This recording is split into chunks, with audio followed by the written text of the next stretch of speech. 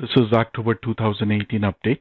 We are going to talk about NAT Gateway, which is a network address translation. I know this does not make much sense at this stage, but it will once we are done with the theory and the lab.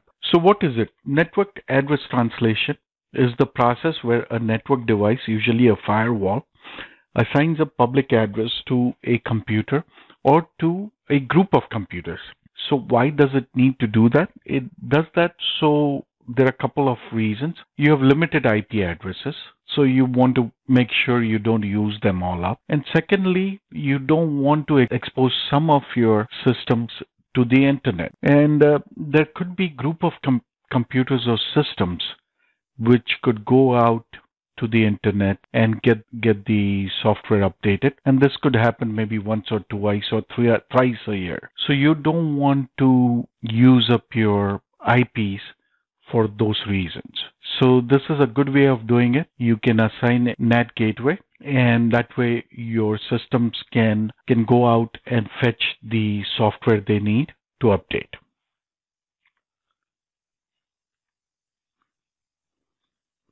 So why you want to use it?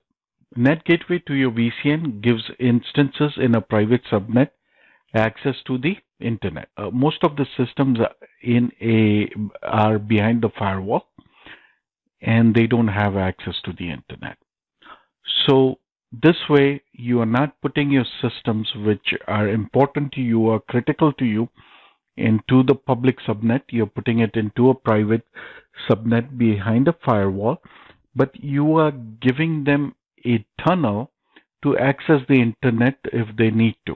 It could be to update the software on those systems, or it could be send out error messages to the client who are trying to access it. So private subnet don't have public IP address.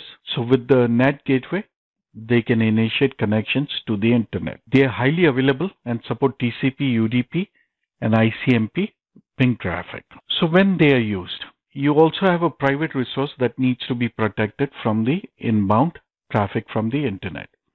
So again, as I mentioned, you could have a database which holds the vital information of your customers, and you don't want that to be exposed to the internet, and you put that in a private subnet behind a firewall. So again, but that database needs to access the internet to update security patches or whatever it could be. It could be sending out messages to the client. So that's where it comes in place. It's an extra security feature. The resources need to initiate connections, database or the service, to the software library and get the software updated. This also helps you in controlling routing in your VCN. So at the subnet level, you can specify which subnet can access the NAT gateway. So you control not all of them, but the ones which really need to access the internet can go through the NAT gateway. Hope this helps. We'll do a lab soon. It's very simple and should be fun. Thanks. Bye.